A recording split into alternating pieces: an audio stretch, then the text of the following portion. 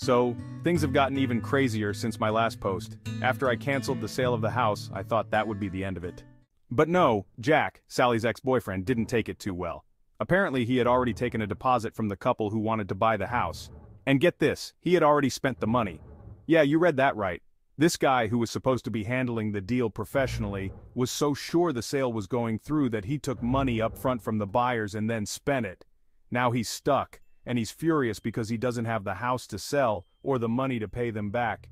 He came to me, all worked up, asking me what it would take to make the sale go through. He was practically begging.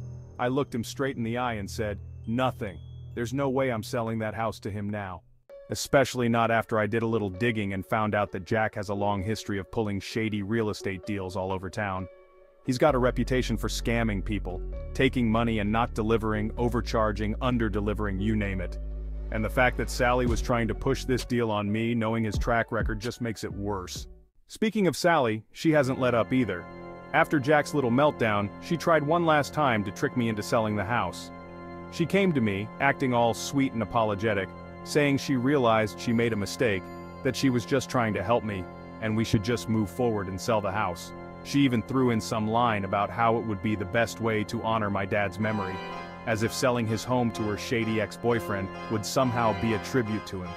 But I saw right through it. I've learned my lesson. I told her no, again, and this time I made it clear that the conversation was over. I'm done with her lies, her manipulation, and her attempts to sell me out, literally and figuratively. Now Jack's in a mess because he owes the couple a ton of money, and he's got no house to sell. Sally's still trying to save face, but it's clear she was in on this from the beginning. She thought she could manipulate me into making a terrible deal, and now they're both paying the price. I'm staying in the house for now. It might need a lot of work, but I'll figure it out. What I'm not going to do is let these people take advantage of me again. Lesson learned.